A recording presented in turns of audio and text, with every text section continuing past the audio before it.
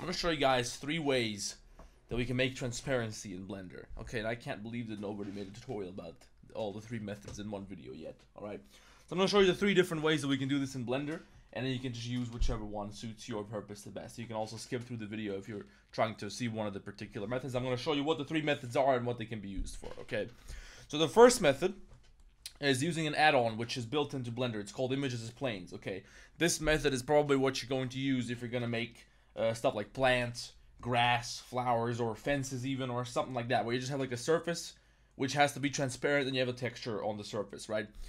So I'm going to show you how we can do that with a grass texture as an example. Okay, so for example, we're going to use this texture of grass. It has a transparent background, and we're going to apply that to a plane with some transparency, right? So the first thing that we have to do, and let me just enable my screencast keys over here just in case, because you guys always tell me I need to turn that thing on. We're going to go up here and I'm going to turn the add-on first, okay? Edit preferences, alright? We go to add-ons and we type in images. Just type in images, it's going to come up. And you select this thing called import, export, import images as planes, alright? And now the add-on is active, okay? So now what we can do, of course we're going to delete the default cube, right? Shift A, and over here in the image section, there's going to be a new button called Images as Planes, okay?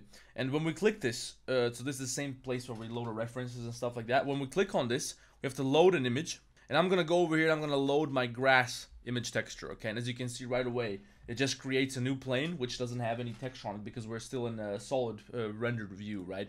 Or solid viewport shading, not rendered view. But if we switch to textured view up here with this little button, or if you also go to rendered, it's the same thing. You're gonna see that we now have this plane is transparent, but it has the grass texture on it, right? You can see over here. If we put a cube behind it, all right, you can see the cube through it.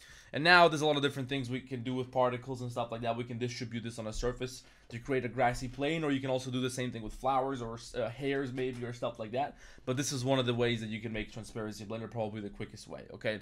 Now the second method to create transparency in Blender is using what's called alpha maps, right? It's a special type of texture map. The same way you can apply a roughness map or a normal map, you can also apply alpha map, okay?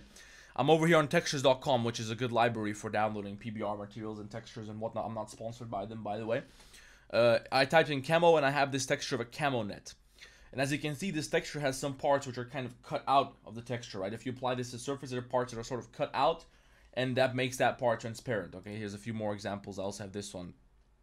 So there are some parts which have a texture and other parts which are just supposed to be a hole cut in the canvas, right? And if we go down here, we can download the color map or the actual texture, the roughness map, the height map, the normal map, whatever, right? And also down here at the bottom, we have an alpha map, okay? We can zoom in on that. I can show you what it looks like. I don't know. Yeah, okay, here we go. Basically, it's a black and white texture, okay? And on this black and white texture, the white pixels, it means full alpha, so 0 transparency, and the black areas, it means no alpha at all, which means completely transparent, okay? So in other words, the black areas in this texture are going to indicate this part is supposed to be transparent. This is where we're going to have a cut in the texture, and the white parts are where the texture is going to be displayed, right?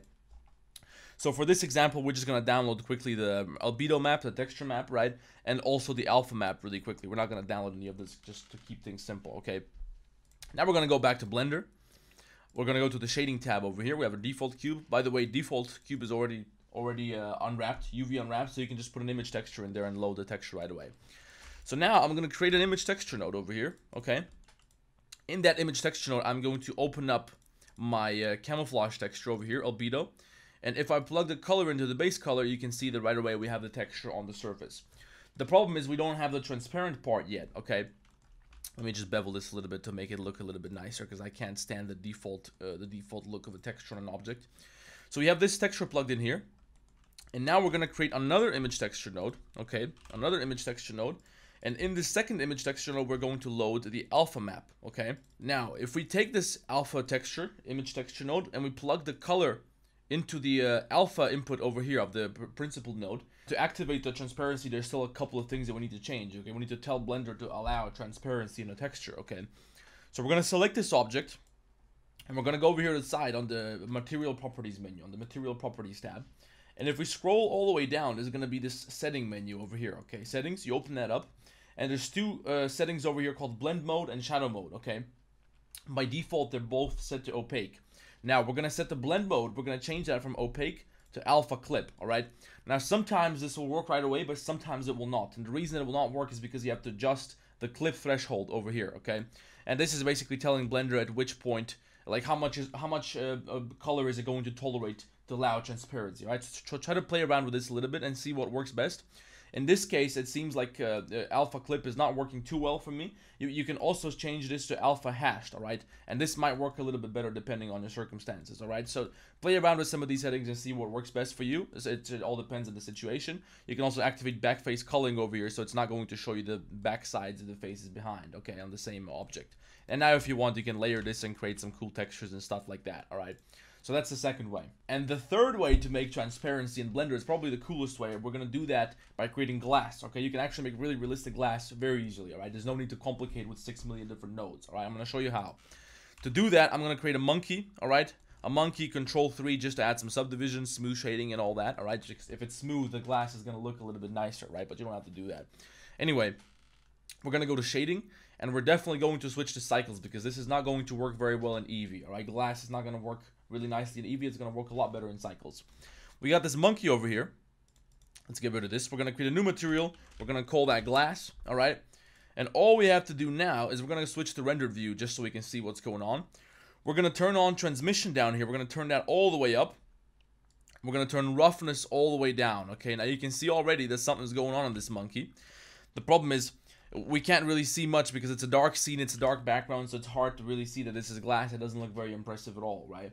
So if you want to make glass actually look realistic, we're going to need something like either an environment with some lighting and some backgrounds and stuff like that, or we're going to use an HDRI, okay? Now, if you want to get an HDRI, you can do that very easily. Just go to HDRI Haven or Polyhaven HDRI section. I'll put the link below. I'm also not sponsored by them either. You can find a whole bunch of HDRI environments over here. Just pick one, okay? Just pick any and you can just download it with this button over here. And then you can load that in Blender. I'm going to show you how. So back in Blender, in the shading editor, we're going to have to switch over here from object to world, alright? And now we're controlling the nodes and the materials for the world, for the background, okay? Over here by default, it's just a gray color, and we can change that to any color that we want. You can see a preview of that in the background in the render view. Now, the same way that we can control the base color with an image texture on a material, we can do the same thing for the world, right? We can use an image texture to control the color of the background. So we're going to go over here, and we're going to load what's called an environment texture node, alright? We're going to plug the color into color here. And we're going to open up one of our beautiful downloaded HDRIs. I have some modern buildings or something like that over here. You can see if I plug that in here, and if I load that in the background, I have a beautiful environment around my glass monkey over here. Okay. Now, if I zoom in on this monkey, you're gonna see. Well, I currently have I'm rendering this scene, so it takes a few seconds to show. I'm also gonna turn on my denoiser. All right. You can see the monkey is indeed transparent. I'm not gonna turn on the denoiser. It takes too much time. The monkey is indeed transparent, and it looks quite nice, alright? You can also play around with some of the other settings over here. Maybe increase the roughness by just a little bit, right? By just a little bit, so it's not completely transparent, so it has a little bit more realism. But you are going to notice that this monkey is indeed transparent. If we put this cube behind him, we can see the cube through the monkey, and it looks quite good, right? Now, the reason that I say this is not going to work in Eevee, because if you go to Eevee, we're not going to have any transparency, right? It still kind of looks like it's made out of glass, but it's not transparent. You can't see the cube behind this, right? So with cycles, it's a lot more realistic. So those are the 3 ways that you can make transparency in Blender. Guys, if you got any questions, join my Discord. The link is below. We have 400 people already. Any question that you ever need answered, you can just ask anybody there, and you're going to have 400 people on it. We can discuss anything. We share artworks, we share videos, we share stream ideas, we share all this different stuff, right? So if you want to join a proper 3D community, join the Discord. It's in the link below. I'll see you guys in the next one.